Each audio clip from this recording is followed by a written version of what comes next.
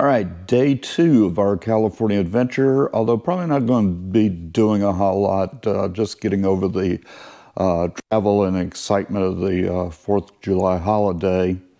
But there's some errands to be run and some probably a little bit of work to be done.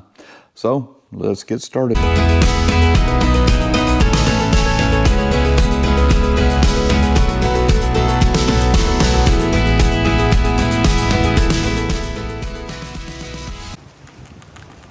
Wow, look at that view of the Pacific Ocean. I have a dog trying to crawl up my leg. Get away for now. I'll pet you later.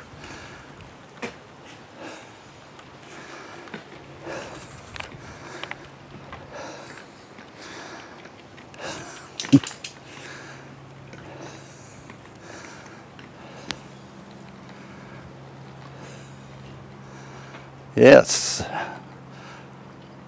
Sunny Southern California. That's Dana Point. As we look around, down below is San Clemente. Just spectacular. Absolutely spectacular.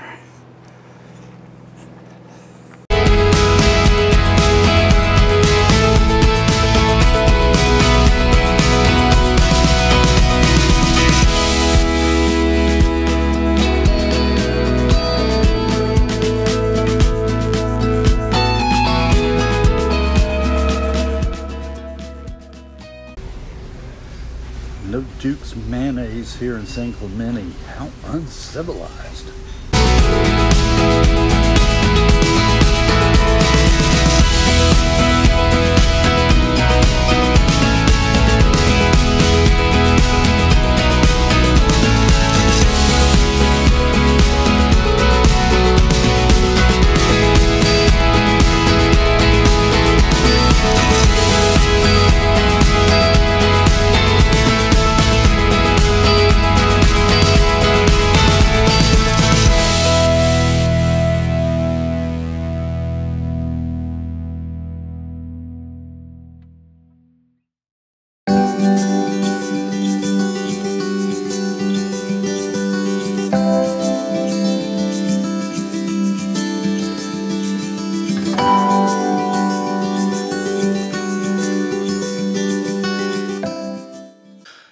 Day 2 of our California adventure comes to a close, and it really was an adventure.